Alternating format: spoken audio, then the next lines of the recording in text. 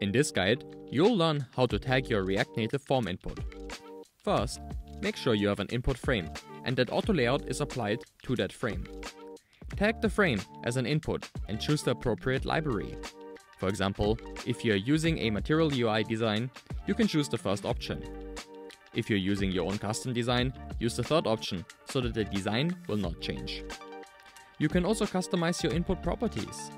Here, there are a few properties you can customize, such as value, placeholder text, keyboard type, auto-capitalize, and you can toggle for multi-line and secure text entry as well.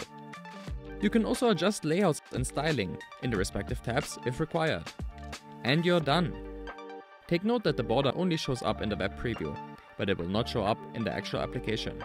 That's how you set up and tag a React Native form input using our Locofy plugin.